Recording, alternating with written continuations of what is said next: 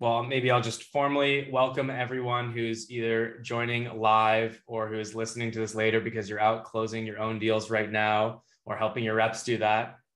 Welcome to our masterclass today. We're going to be talking about closing deals as a sales leader, the do's and don'ts. I will be providing a lot of those don'ts, and hopefully the folks on this panel or other folks joining in might have some suggestions on how to do it well.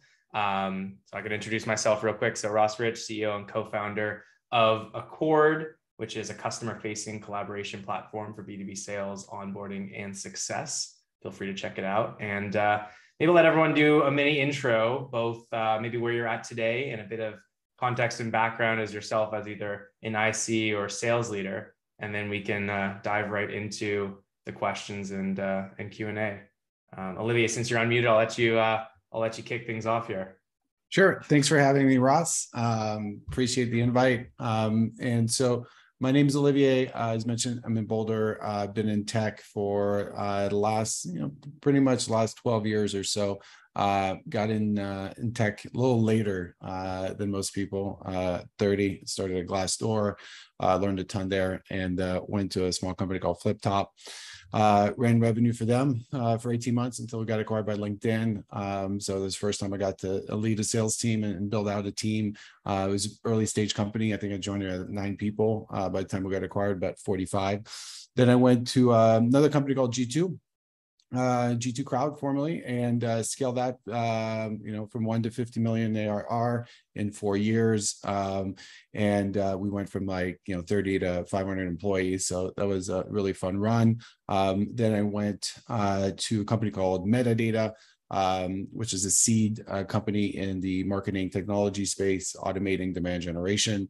I spent close to 3 years there overseeing go-to-market, and basically scaled the revenue 800% in 2.5 years. Casually 800%. Cool. Looking forward to hearing some of your advice from those different journeys and different levels, obviously, of sales leadership and how involved you get in those frontline deals. But Stratton, how about yourself? Yeah, I'll follow that up. That impressive resume. So thanks, Olivier. So I started out at Wayfair a little over 8.5 years ago, just on the front lines, just taking calls, and was able to be a part of one of the first B2B sales teams there. Moved up into a manager, and then helped scale and build our onboarding team in Utah. So pretty much we kind of started a whole new department and, a whole new process for first touch with customers, and, ran that for a couple of years, and then decided I wanted to jump into the startup world. And so I'm here at TOOLBX now. We deliver construction materials. So think Uber Eats for construction materials, but tech in that industry is very, there's not a whole lot out there. So we kind of took our framework and we are building e-commerce platforms specifically for building material suppliers. So we've been running that for just right over about 6 months, 7 months. We've signed up just about 40 customers, and are going to continue to grow those. There's not a ton, so it's always a big deal when we get them going. But yeah, we're on that and just continuing to build that tech and build our product out. So it's been a lot of fun. Awesome. And to round things out, Nas. Cool, thank you. Probably shouldn't be on this call given those 2 resumes, but here I am.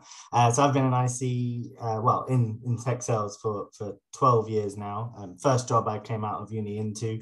Didn't think I ever wanted to be a salesperson. I don't think anyone wakes up and goes, "Mom, Dad, I'm in sales." But that was me. I fell into it. Had a good run at kind of a big corporate for the first go. Decided then I wanted to give the whole startup thing a run, and became kind of the first on the ground sales hire twice in a row.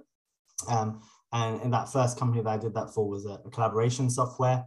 And as on my own, kind of over 4 years, scaled from kind of 0 in revenue to about 2.5-3 million pounds in kind of ARR as an IC.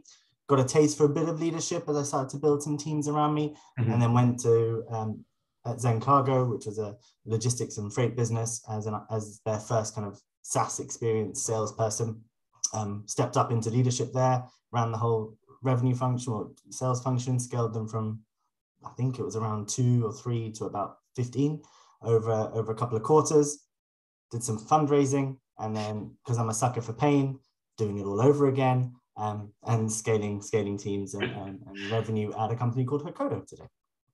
Awesome. Well, hopefully everyone feels comfortable on this panel sharing some of their hard-earned lessons, which typically is from the mistakes that we've either made or are still making today.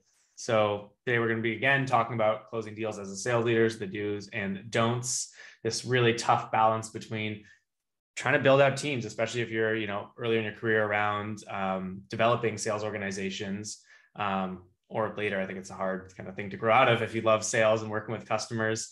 How do you balance building out your team for success, as well as making sure, especially in the startup world, you're bringing in that revenue that day, that month, that quarter? So the first question that I have is, maybe everyone's take on how you think about this balance. Maybe it's based on the stage, maybe it's based on the rep you're with, maybe it's based on that particular deal or month or quarter. How do you think about balancing when you jump onto that call? I know I'm likely the person that is going to have the highest win rate, or hopefully you are, at that company.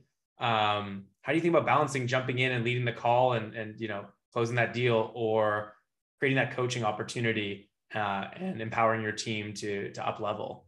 So maybe we can go in reverse order here.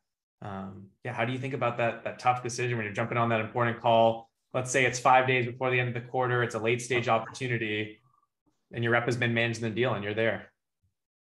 For me, I always look at it as what could I add to this call, right? What if the rep's got it to a certain stage? Let's take the example that it is kind of that last bit of negotiation, that last contracting call, or whatever it is to bring the deal home.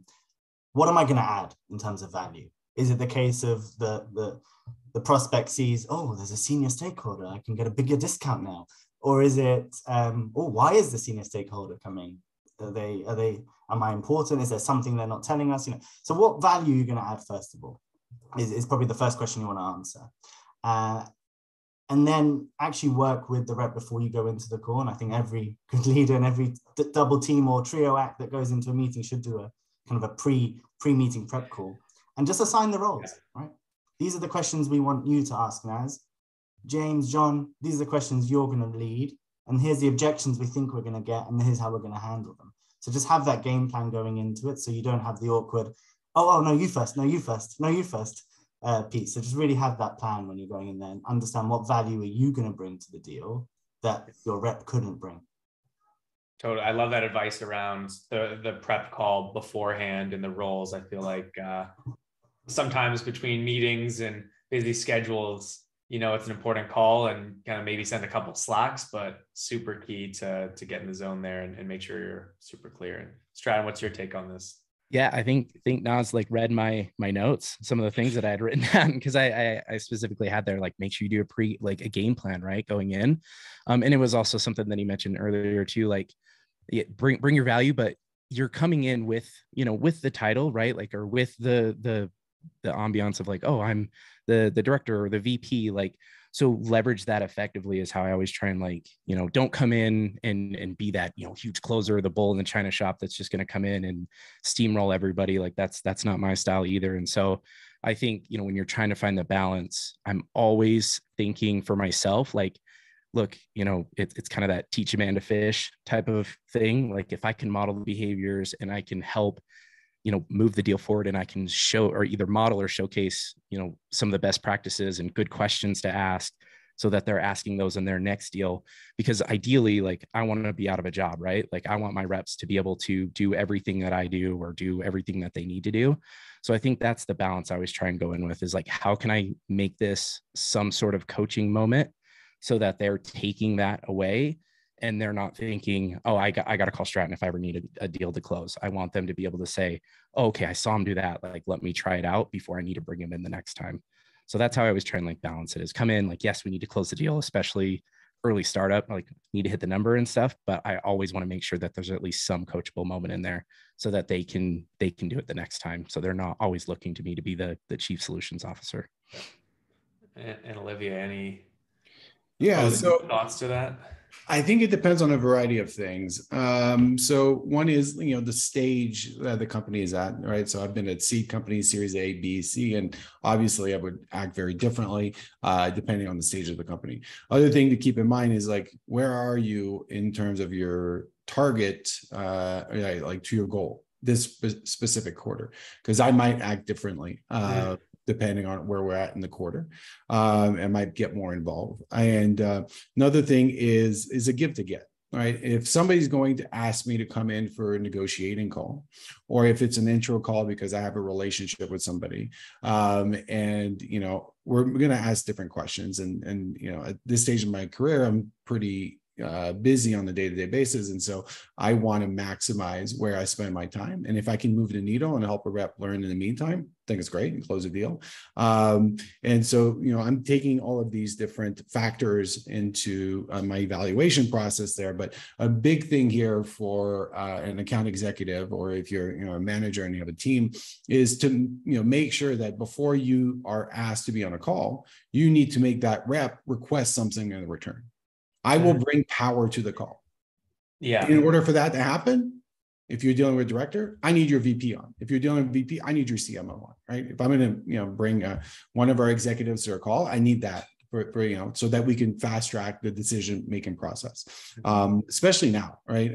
We're dealing with a downturn, and people are going to take longer to make decisions. There will be more people involved in the decision-making process. CFOs are being asked to evaluate more than they have in the past. And so depending on what your needs are as the account executive to try to close that deal, you need to figure out how to leverage those executives that you're going to bring on the call to get to that decision quicker. And so that is one of the things. Don't just, always ask to, pimp out one of your executives to be on a call. You need something in return. Yeah, that's a great tip, and maybe a good bridge into the next set of questions or advice from this group. So just heard obviously the game planning before. What are the potential objectives? What roles are we playing on the call? Coachable moments. Olivier, great tip on, I think people don't do enough before calls on that email chain or syncing with the champion before. How do we make the most of these people's time that are joining, especially if there's more than that one-on-one or two-on-one conversation, making sure you're bringing that person, not just because they're going to have some great answer or whatever, but to use it as a lever to bring someone else in that you maybe not have been able to in the past. I'd love to get maybe one or two best tips or practices on using executives, either the sales leader or CEO or whoever it is, to win those deals. Happy to start. The one thing that I love is in sales, regardless of if it's this type of tactic or something else, is the no ask email. Is the, hey, I'm going to send you this note that's purely going to provide value. I don't need a call. I don't need a response. I think a great way to do this that a lot of people don't, that I learned at Stripe early on, because everyone loved the Carlson brothers on our biggest deals early on in the process, whether they're existing customers using us for part of their business or they never use us at all, to draft a note and say, hey, was on our, caught up with Ross, who leads our strategic accounts. Sounds like there's some interesting early conversations going. Just wanted to reach out and say I was excited about hearing this thing, maybe mentioning something specific that realistically that they are excited about. It should be true. And typically founders or sales leaders are going to be excited about these early conversations. Say, if you ever have any questions, feel free to reach out. They're probably not going to, but that is a great leg in for when something happens, whether it's the close and everything's going really well, or something goes sideways and you have that in, it doesn't feel kind of awkward. So that's going to be my one to throw out there. If it's something you don't already do, a great thing to test out. I agree with that one, Russ. One thing I've built out is going slightly a step further to that, is at the start of every quarter, you take that snapshot of the pipeline, you look at what the deals are you're trying to close out, and you identify what are your P1 deals for that quarter, right? What are the deals that are going to move the needle, both revenue, both from a logo perspective, from a recognition perspective. What are the deals we're gonna prioritize and go after that take us to our quota or above? Mm-hmm. And then break those down in terms of the skill sets required to close them. So from my perspective, I've always had quite a complex sale. and you need operational knowledge, you need financial knowledge, risk knowledge, credit knowledge, all these different things. And we've got an SLT that run each of those functions. So what we assign at the beginning of every SLT for like a senior leadership team. Yeah. Like all the VPs, like the VP of Ops, the VP of Credit, VP of Sales, etc. And then you've got the founders. So we actually assign exec sponsorship to each one of those P1 deals based on what skill sets are going to be required to help close it. So the more technical sales, we put our CTO onto them. And then, the more operational ones, we'll put our VP of Ops on. The more risky ones, or where there's risk and we have to manage in terms of credit and financial services, we'll put our VP of Risk and Credit on them, or a founder. And then we do the thing you mentioned, which is they would reach out and say, hey, I run the Ops team at Hokodo, heard about the use case that Zach is exploring with you, really excited by it, happy to help you with any questions you might have. Not expecting a response, but as long as you've got that exec sponsorship alignment, they become the senior stakeholder that comes into the call. So it's not always me going into every call. I love that. Then you free yourself up, but then you're also providing unique value for that specific customer. So it feels less like a sales tactic and more aligned to their goals. And like, oh, they actually brought this specific person and it's really relevant. I like that approach. Yeah, I think it's important to also make the prospect feel the love, right? And the company's already talking about their account internally before their customer, I think is critical. We also use exec sponsors with metadata. We typically assign that once the deal closed. But one of the things that I would do is that I would, similar to Nasri, is I would go ahead at the beginning of the quarter and look at all of the important deals in pipeline. And then what I would do is I would ping on LinkedIn, send an email to the exec sponsor. Say, I just want to thank you. Your team is currently taking time to evaluate our platform. And like I said, just want to thank you for that. And if I can be a resource, I'd love to connect. Majority of the time they wouldn't hit me up, but one, I have a new connection now. And then if they become a customer, I would ping them again. Thank you so much for becoming a customer. I'd love to be a resource for you, anything related to metadata. And then over time, you're building that relationship, even if you don't connect. At one point, if something goes wrong, they're going to hit you up. Right. And so at least now they know that, if I buy the software and I'm not that involved with it, wasn't part of onboarding, like the execs are typically not part of the onboarding process. But now if something goes wrong, you have direct access to that person and they will ping you. Yeah, it's that escape valve, right? You don't want to go too long with something that bad happens. If they feel like they can ping you, that's really helpful. Yeah. And I'll jump in and so I would say it's the after deal because I'm scaling, right? Because we're trying to figure things out and we're still putting processes in place. It's the after call, with the rep. The after call coaching is something that I always try and make sure that we do and we talk about, right? So that they have those takeaways. So, big on coaching.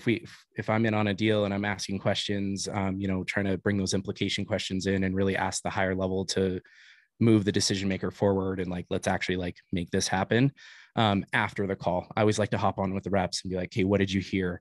What did you like? What are you taking away from it? What can you implement? I think that's something that I always try and do afterwards and make sure that I'm not just hopping in, throwing things around, and then hopping out and going somewhere else. I like to take a few minutes and just make sure that they're really picking up on those behaviors and what are the things that they can implement, and then also too, it helps them calibrate on when to bring other people in. They always bring me in and help quarterback. Do we need product? Do we need marketing? Do we need CEO, right? CFO. But it helps them know when to ask for that even more effectively the next time, right? Because the last thing I want is my reps always looking to me to be like, hey, come help with this, right? Totally. So I'd say just do those after call coachings. Yeah, that's a good point. Yeah, similar to Nasri, I think I'm gonna have to implement this right after, is how do you kind of broaden the group of people so it doesn't just fall in one. Also, if you're at a startup, it's probably really helpful for other folks on the leadership team to be on those frontline emails and conversation and calls. It's really helpful to build that empathy for the sales team. I think that is something that's missing from a lot of teams. And I talk to folks, senior leaders, especially on the revenue side, that might not have a founding team or CEO that has background in sales and a deep understanding. And I think there's a huge lack of empathy there that you can really, really build. And I saw that really transformational at my time at Stripe when we started to get a broader group of senior leaders on calls and to kind of make sure that every quarter, every month, there was one or two that each had, and it really changed the way that cross-functional collaboration happened at the company. Ross, I'm not sure salespeople need empathy. All they need is a lot of SQLs. Like, that's it. What are those? I want to add one more thing too, Ross. Like, you just made me think, if you're in that mode, right, where you maybe, because we did just bring in a new head of product and then head of marketing, they weren't here from the start. We record as many demos as we can. So we try and record them, and then I'll push it up to the leadership team. And that's been something that's been helpful. It's like, hey, instead of me trying to articulate all this information, we try and record our demos, and then I'll kind of give some, timelines, tag people at specific points, but it really helps get that context up to the leadership team. So also when they jump in on the demos, they have that context. They know what customers are saying. Yeah, I want to add something here, because what not to do. And so, I've been fortunate. I've gotten the opportunity to, work at some great companies, great products, and scale some big teams. And one of the things that we did at G2 is that, when I joined the team, there was like 2 or 3 reps. By the time I left, I think we were like 150 across, sales, account management, CS, and so on. And even, towards my end of my tenure there, the VP of sales, Clay, myself, we had, Kevin Young, we, at the end of quarters, we just got on calls and closed a bunch of deals. Right. And it worked, but it wasn't, the best way to operate, but it was a pretty transactional sale, right? And the price point was pretty low, and it was really easy for some of the leaders to close those deals for the reps. But that is not necessarily the most effective way there to operate. And so one of the pieces of advice I have for sales management is to start working on enablement way quicker. And so at G2, I don't think we had enablement until we had 100 people that were, revenue generating. And one of the things that we did at Metadata this year is we went from 7 to 25 reps in the first couple of months of the year. And that's when we hired enablement. So that, compared to all the other companies I worked at, we hired enablement way sooner than we did. And that really helps, right? So as Stratton was mentioning, there's a lot of great technology out there, the Gong, for example, all the calls are recorded, and then you can, you have, insights into the words that are being used and so on. And you want to make sure that, one, you're recording all the calls. And there should be, part of a manager's job, it should be to listen to a few calls a week. I would highly recommend that on a Friday afternoon. Some of the sales managers out there will highlight one rep every week and talk through it. What did the rep do well? What can they learn from? And you do it, maybe over beers or some beverages on a Friday afternoon. It makes it a lot more fun. But if you can invest in enablement, that means that you will not have or require your sales managers or VPs of sales to come in at the end of a quarter to close those deals. And yes, they can do it, but what's more important is enabling your team to be successful, because it empowers them, and then they increases, their they feel better about themselves, right? And then they feel like they can do it themselves. And so that is one of the things that I feel like I could have done a better job in my past by bringing on enablement way sooner at a company that is scaling. Yeah. Well, I'm just gonna ask the tough question for this group with that context, Olivier, because I find I'm terrible at this. When I'm on a call, rep asked me to join, or I got the intro and something like that. I'm a terrible person at like sharing the mic, and I just haven't built that muscle yet as a sales leader.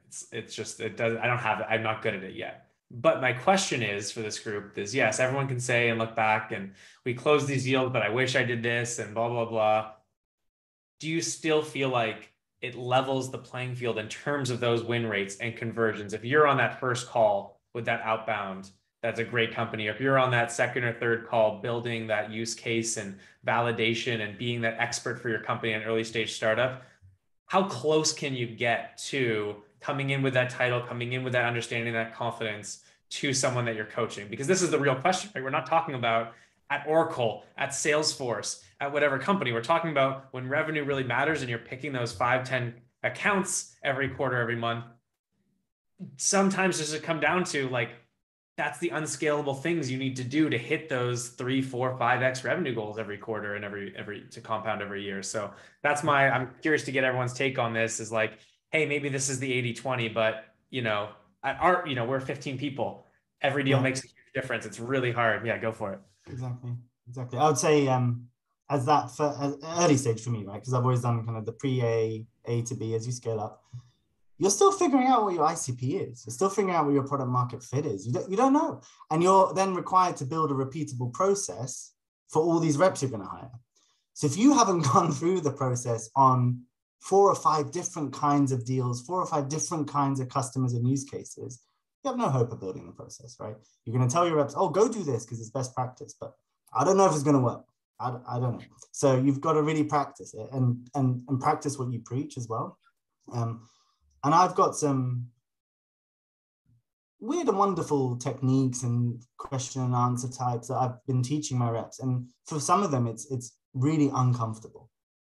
They say, there's no way I'm going to ask that. There's no way, Naz, I'm going to say that. What's an example? Do you have one example of maybe a tough question that people struggle to ask on calls? Just going really hard on qualification. Some people don't want to do it. So one of my examples is, hey, you know, we've been looking at this deal together. We've been working around this use case. I really just don't think you're a fit. That is one of the best lines, by the way, people listening. I love that. If you qualify out the person, you're not a fit, guess what's going to happen? It's a mind game. Qualifying, yeah. They're going to like, I want to be qualified. I want to be a good fit. And so you should definitely use that. If you're not sure, if they're not willing to play ball and give you the information you need to make a decision, just tell them they're not a fit. And then they're going to fight to make you believe they're a fit. Exactly. But tell a rep who's conscious and precious about his pipeline or her pipeline to say that, they never will, right? So you've got to go, trust me, it works, and watch me do it if you don't believe me. So you've got to kind of show them that the process works. It's not as scary as they think. And once they do it once or twice, they get over that uncomfortableness and that fear, and they'll go and do it all the time. You'll get a Slack message, hey, Naz, I tried it out with this new prospect. Guess what? I've moved it to stage 2, you know, whatever it is. So they go and try and believe in the process themselves. And that's your ultimate goal, to get your repeatable process bought into and adopted by every rep you hire. Because you've got the gong calls to show it works. You've got the deals closed to show it works. Yeah. And that's how you get people involved. Yeah, and I love that. So, sorry, just to summarize that before I pass it off, is like, I love that. Maybe something I can start to do to scale me if, hey, I'm feeling like maybe other people don't know what to answer this question or objection because I've been, you know, talking about this thing of Accord for 3 years, and, you know, our earliest reps like a year ago. Here's the gong of it. I don't necessarily need to be on the call. I don't need to do it for your deal, but here's an example of it working. And that kind of aha moment, like you're talking about, maybe that's a good way, is maybe I have to do it first, but here's the proof when you're going to ask that tough thing or do something that's new. I love that. But sorry, Stratton, go for it. Oh no, you're good. I was just going to say, like, I love disqualifying, right? Like prospects, because it shifts that power dynamic too, of like, instead of you feeling or your reps feeling like they're chasing somebody all the time, it's that consultative approach of like, hey, look, I'm trying to figure out if this is a good fit for you as well, or for us as well. And it just, yeah, from that customer perspective, it's fun to see that shift of like, oh, this isn't you trying to sell me. This is us trying to like figure out how to make a business decision to move forward. But the other thing, that I wanted to touch on in 2 places is because it is so hard to not just jump on everything, especially in this early stage, right? Like, and especially as a founder or CEO, right? Because it's just like every deal matters. But I would say 2 things. Number one, like, I know it's a little off topic, but like hiring is so important, right? Like, so important. Like, hire slow, fire fast, right? Like, make sure you're bringing in the right people that you can trust, that they will start doing the right behaviors that you need, right? So I would say that's super important. And then to Naz's point, like, just tons of calibration and training. I found that doing tons of mock demo, like call your reps every once in a while and just have them jump in and have people do demos, and let's calibrate on what worked, what didn't work. How can we really start challenging each other to grow quickly as well? Because I just, from my perspective, I don't want to do that. Like, I feel like if I'm jumping in on every single deal, like I'm doing something wrong. I'm not leading my people or coaching my people. And I really want them to learn how to do it. It's a fine balance, right? Because you can't have them fail on every deal and you're not bringing deals in. That's not really going to work. So I would just say, it's like that fine balance, hire the right people, and then just tons of calibration, tons of coaching, always, challenging your reps to do more, ask tougher questions, switch that power dynamic. So they're not always trying to sell people. They're really becoming that consultative approach is kind of how I try to go about it with my team. And I think it depends a lot on where the salesperson in particular is at in their growth, right? And so at G2, for example, I hired a ton of 23, 24-year-olds. And many of them over time became, some of them like, Danny Reed, met him, he was like 24, and now he's a director of sales at Metadata, 5 years later. And so we've had a lot of people that were young, and then we trained them, and it takes years though to develop, right? And so I think it's really important, one, to have a BDR team that you create early on, and then that is your future bench for really good talent, and you can have that talent at a fraction of the cost if they grow with you. And by the time they're an AE, they already know the talk tracks, right? You just got to coach them on how to do it. And so you have to understand where the rep in question is at in their growth, and also what their aspirations are. If you're a sales manager and you don't know what your reps want to do when they grow up, 2 years from now, 5 years from now, that is an area that you need to look into, because when you're dealing with a lot of millennials, they all want to be a CEO or something like that, and so you have to make sure that you level set their expectations and say, I'm going to help you get to that next stage. But one of the things I did at Metadata is I hired a bunch of senior people that I'd worked with in the past, and so we were able to grow really aggressively in the first 2 years here with a fraction of the reps needed, at other companies, right? So our reps were closing, $1.5 million a year, while many companies, a rep will have a quota of like $500,000, $750,000 based on it. And so I was basically hiring experienced reps that I didn't really have to coach that much, because I had worked with them in the past. More bandwidth that way, right? Yeah. Yeah. And so that's something to think about as well, because if you're hiring seasoned people, like, they don't want you taking over. They're like, I know how to do this. I just want you on the call because of your title. That's it, man. Just show up, say hi, wave, and then that's about it. I'm going to take it over. Yeah. All right. Well, last question, the last 4 minutes here. I just thought of this. I don't know how I didn't write this down before, but something that I've seen a lot lately is with people trying to sell myself or our company stuff, they bring in the senior leader. Honestly, these are some of the worst pitches that I've ever seen. These heads of sales, VPs of sales, CROs, like crazy, like no questions. They talk for like 15 minutes. And then we're all sitting there like looking off, like slacking each other, being like, what is happening right now? Like, this is their sales leader. I'm curious to get, if other people had this experience as sales leaders who probably bought in technology. So we're talking about the do's and don'ts and how to get off calls. Honestly, I feel like these people would be in a way better place if they just had their rep do the call. But am I going crazy that the higher up sometimes you get in these organizations, the worse they are at selling? Especially at enterprise level. And it depends how long you've been selling, right? To me, as we were talking earlier in the call, like, selling is my favorite part of my job, right? Even though if I manage, VPs and so on now, and I don't get involved that much, like, I still love it. And so it really depends. Some people are really good people managers, right? People that make it into, VP and as VP titles, and, C-level suite, they're excellent people managers, but they might, it's been a while since they did the job. And so they might not be as good. And so I think it just depends, but I can relate. I've been there. Yeah, I think I've seen, you can tell when it's somebody that is more of a technical leader, right? Like, they're the people that are putting in the processes and they're doing all the internal stuff. And it has been a while before they've gotten on the phone. And that's one thing that, like, no matter what I do, I'm same with Olivier. Like, I always love being on calls. I love being in front of customers. Like, I love scaling, like, that's fun, but I love being on the call. Like, I love asking the questions and getting that interaction. And so, yeah, you can tell when somebody is a little rusty and they're not asking the questions, they're just coming in and just steamrolling, right? They're just coming in. I'm going to tell you everything. I'm going to tell you why we're great. And you're just kind of, yeah, it's funny when you're on the other side of it too. And you're like, oh man, ask me a question or something. Like, I want to answer, but you just don't stop talking. Yeah. It's an interesting one, but that's usually my take. Is usually I can tell when somebody's more focused on, their business and how they're running it, and not, they haven't been on a call. They haven't been in front of a customer in a while, and they haven't been able to ask those questions. So again, just back to like recording those demos and stuff and sending them to everybody across the organization. That's what has helped, my product team and my marketing team. If they're not getting in front of customers, just hearing that and seeing that and having that context. So when they jump on again, they're not jumping on and just kind of steamrolling everything and just trying to say how great their marketing packages that they've created. Yeah, I think we can all unanimously say we've been on the receiving end of pitch slaps maybe. But I've been at the AE where that's happened, and I'm so, why where the CEO is from your company, and you're like, yeah. Stop talking. But then it goes back to the point I made right at the beginning. Right? It was my fault because I didn't coach them. I have to coach my senior leader on what I want from them in the call. And every time I get invited now to meetings, my reps know they can bring me. They know they want me there, but they know what I'm going to ask them. What do you want me to do? Why are you bringing me?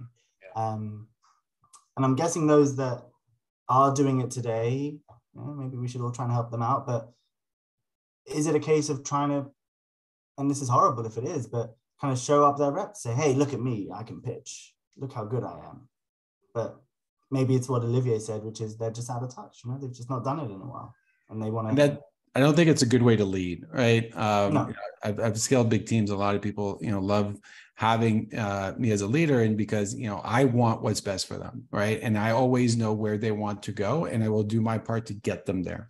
Brian Carmen made some comment here, which I thought we should highlight. Those who can't sell manage, and a question mark. And I don't think it's true. The unfortunate thing that happens in sales is that if you're really good at selling, you're likely to get a management role. The thing is the majority of the best sellers are not going to be good managers because they're too focused on themselves, right? At the end of the day, they just care about themselves and they want to make a lot of money and they want to have a lot of freedom and so on. And when you're a leader, you're not going to be a good leader if you're always thinking about me first. You always have to think about your team. And so I think, unfortunately, that, people that are, good at selling, but they're not the best will take longer. And like for me, for example, I think I was a really good seller, but I sold from the age of 25 until 35. Right. I sold for 10 years before I got into management. And then in a short amount of time, I was able to grow as a leader. And I don't know if I would be as good of a leader today if I got in management when I was 27 or 28, when I thought I was ready for it. And so, if you're going to lead, it can't be about you. It has to be about your team. Yeah, that's a good point. I hope that's not what's wrong with me around these. Just getting, classic founder jumps on. You're like so excited about your product and like telling the story and everything, and then you're like, okay, we need to close this deal. But I like that you're a former salesperson that's a CEO. Like that brings me joy. Because most of the time CEOs are technical or their product, right? Engineering product. So I love seeing a founder of a young company that comes from sale. That is inspirational. So keep it up. Thank you. Yeah, and shout out to also my brother / other co-founder who was also in sales before. But you need that. Definitely also need that technical leader as well. But any final parting thoughts or things that you picked up that's worth dropping? We got about 3 minutes here. I got some, what I wrote down myself. I'm going to be planning much more before calls with reps. That's my really, really big takeaway. And then also sharing those recordings. I think get off the great call. I'm like, oh, this gong, I'm going to start maybe in our Notion, sharing a list, maybe broken down by certain components of some great calls that we've had in stages. So those are my two personal takeaways. Any other kind of thoughts from this group and things you wanted to share or takeaways on your end from this session? I can't remember who said it, but it was my favorite line. I think of the whole thing was "Don't pimp out your executives." So I'm going to keep that one. I'm going to take that one. It's 100% probably my give to line. Get is critical. I didn't know if I should use that word, but it was like it's the perfect word. The right word. It's the perfect word. No, I thought that was funny, so I took that one out. But yeah, Ross, I'm the same with you. I think what I'm going to remember to do is just talk less. I like to. We all like to have the conversations that we're doing everything perfect, but absolutely not perfect on every call. I totally can talk too much and can overspeak and forget to ask questions. So I think that's just a good reminder of like, if you're a sales leader and you're jumping in, whether you're a manager or VP and you're helping out, like make sure that you're not just steamrolling everything. Make sure that you're complimenting your rep, right? You're complimenting them. You're a team in a united front. So that's what I'm taking away from it. And for me, it's what you said, Stratton, which I think I'm guilty of not doing enough, which is every opportunity you've been brought into, what is that coaching moment for the rep that brought you in? Right? What is the coaching moment that you can help them with so that next time they fly the nest on their own or realize, I'm not going to bring you, Naz, because this is a technical sale. I'm going to bring the CTO instead. You sit this one out, and giving them that empowerment. So how do you turn it into a coaching moment? I think that's what I'm going to take away. Olivier, you know everything, so it's all good. No, I'm kidding. What's one thing, a reminder? That's what I love about this stuff is like, we all kind of know this stuff, but like, what's the stuff we're just not doing that's like in the back of our heads that we're going to start now? Anything from your end, Olivier? I would just say, you need calls recording software when you buy your CRM, all right? And you need to record everything. And then it's not just to train sales reps, it's also that, you can hold, your customers accountable. In the sales cycle, you wrote this, you said this, and here, and then you're churning for this reason. And I'm like, I don't get it, right? And so it helps people to be accountable. And I think that's critical. The other thing is for product. Right. I'm a salesperson, but I love product, and I've always been very involved at the software companies that I work at, and giving guidance to the engineering and the product team, and so that is critical. And if you are not sharing call recordings with your product team, and they're not doing it themselves, where they're going in every week and listening to some calls, like, you have to do that, especially from a competitive standpoint, right? If you are in a space that has 2, 3, 4, 5, 10 competitors, you need to have those call recordings so that you can learn what prospects are saying about it. And then you can, basically learn a lot of information that you can review and share with your product team. So if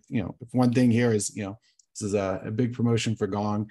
I'm not sponsored by Gong, but I think they have a really good tool.